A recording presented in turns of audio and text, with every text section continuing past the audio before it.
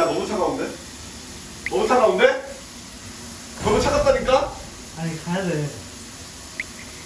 야, 너무 차가운데? 그러니까. 아! 아니 한국에 가야 된다니까. 아! 야, 진짜 차가운데? 아!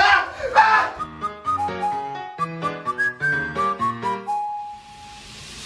안녕하세요, 영재입니다. 오늘은 럭비 선수 수진이와 함께 일본 프라이빗 사우나를 체험하려고 합니다. 저희가 방문한 곳은 도쿄의 ᴄᴏ일입니다.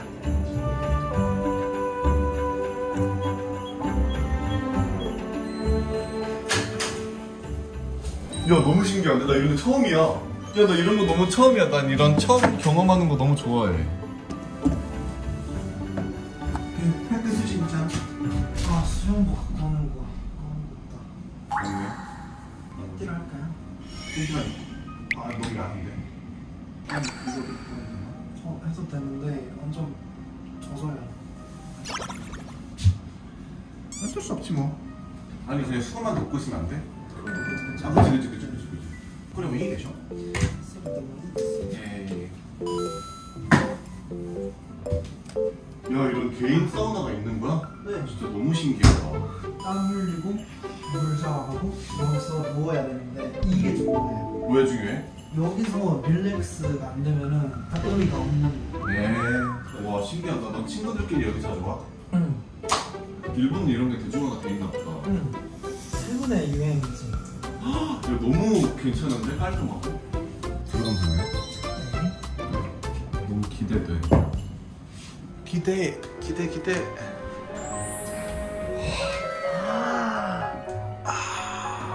너무 신기하다. 괜찮아? 괜찮아? 네. 와. 그럼 보통 여기서 뭐 해? 그럼 가만히 있지. 그냥? 응. 보통 말 안 해? 말은 하지. 안녕. 땀나? 너 땀 나는 거 같아? 아니? 나 원래 땀 잘 안 나거든. 아 그래요? 너 땀 진짜 많이 난다. 땀 진짜 많이 나네? 근데 더 덥게 할 수 있어. 아니? 이거 뭐야?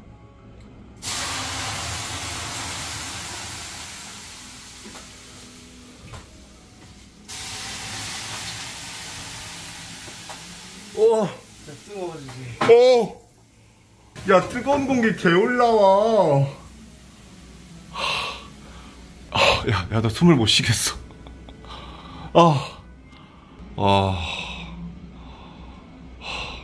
지금 우리 손 만지면은 좀 말라 있잖아. 아니야. 너 땀 엄청 많이 났네? 나는 말라 있는데. 깨끗해야지 그거. 야, 땀 왜 이렇게 많이 났어? 이게 정상인 거야. 이게 정상이라고? 우와.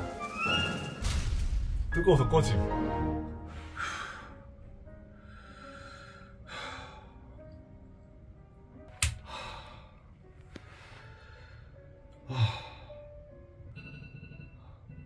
야, 생각보다 오래 있을 수 있네. 괜찮지? 생각보다 나쁘지 않네.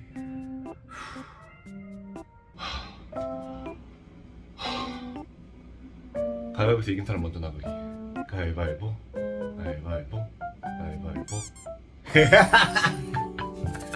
나 먼저 나간다.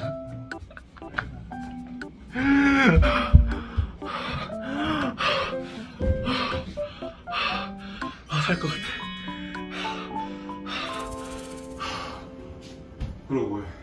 여기 가서 몸수 먼저 몸수 시켜야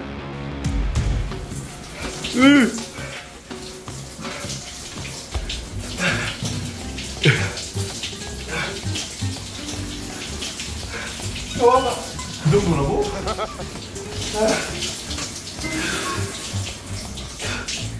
돼. 1분 됐나요?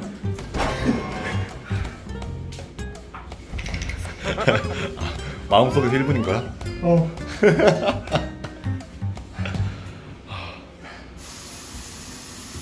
야, 너무 차가운데? 너무 차가운데? 너무 차갑다니까? 아니 가야 돼. 야, 너무 차가운데? 그러니까. 아! 아니 한국에 가야 된다니까. 아! 야, 진짜 차가운데?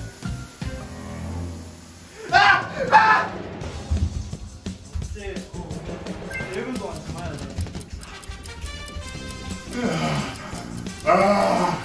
완전히 식혔다 싶으면은 이제 나옵니다. 완전히 식은 것 같아. 진짜 확실해?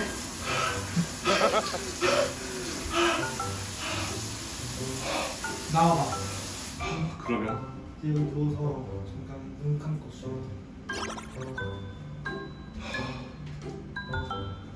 여기 누운데?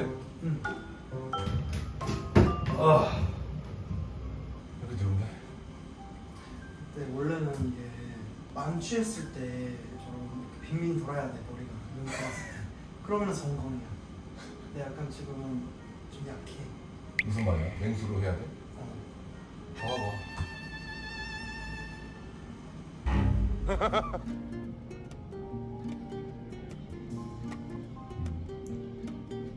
왜? 아니 너 찬물 더 해도 돼. 괜찮아? 찬물 더 갖고 올까 나? 그럴까? 근데 이제 식혔지 머리. 그러면 이제 소용없어? 필요 없어. 소용없어? 이런 거 몇 분 동안 있어?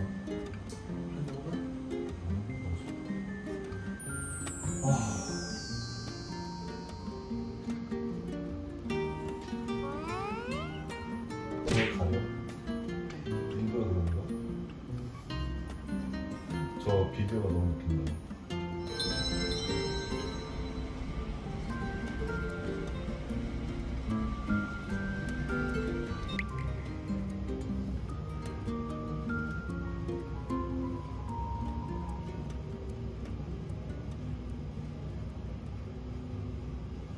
이제 뭐야? 이제 끝나는 거야 이거는?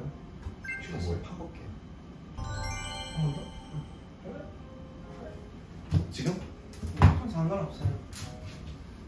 한 번 더 하는 것도 나쁘지 않을 것 같은데? 이미 한 번 해서 괜찮은 것 같은데?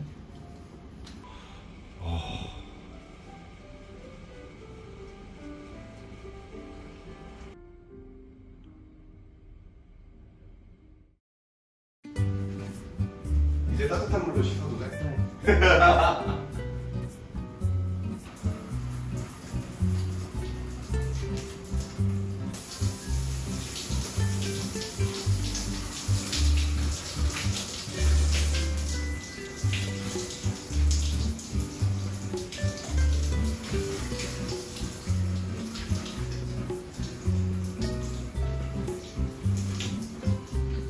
나소만 하나? 네. 다시 타월을 달아서 네.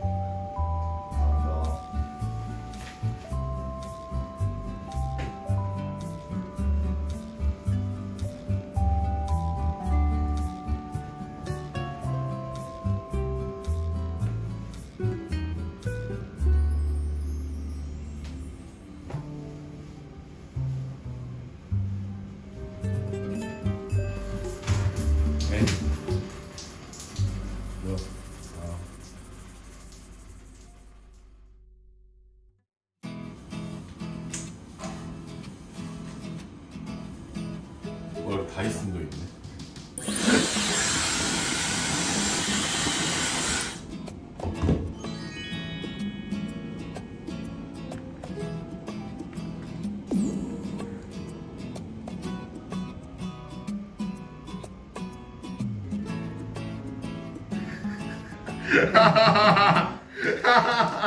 잤지?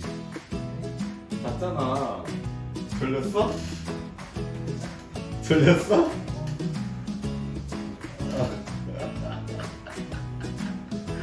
가자.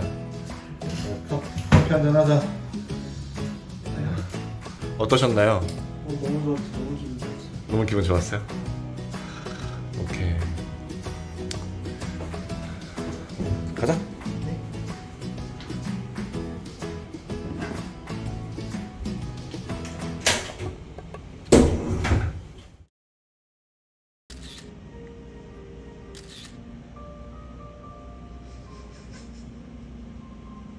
가자.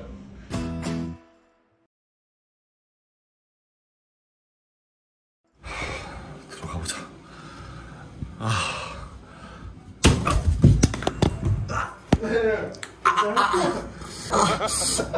괜찮아?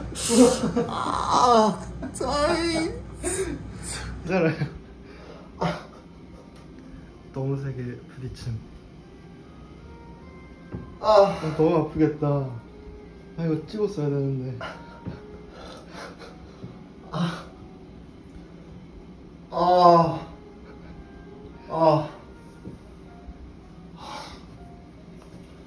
아니 여기 왜 이렇게 낮은 거야?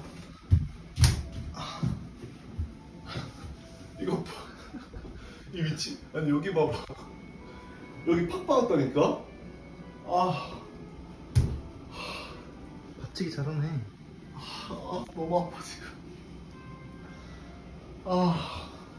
이렇게 가야 돼? 응. 아.